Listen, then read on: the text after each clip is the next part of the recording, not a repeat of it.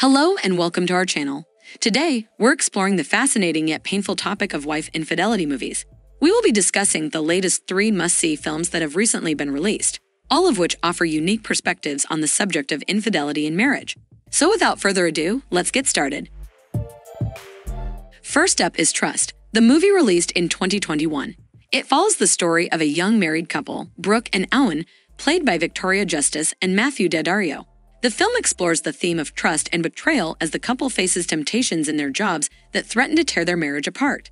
As they struggle to navigate this difficult situation, they must decide how to handle the challenges and whether their relationship can survive or not.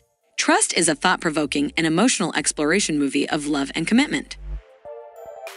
Next is Every Breath You Take, a psychological thriller released in 2021.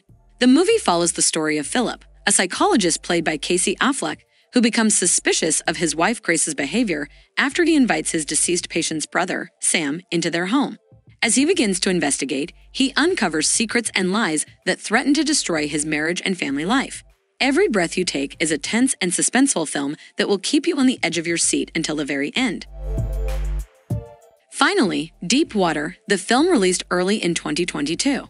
This suspenseful film follows a married couple, played by Ben Affleck and Ana de Armas, who appear to have it all, until the wife begins to step outside of her marriage and put their marriage in trouble.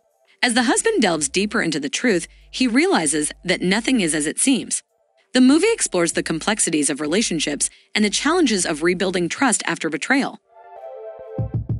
All 3 of these movies are must-sees for anyone interested in this topic. They offer unique perspectives and keep you on the edge of your seat until the very end.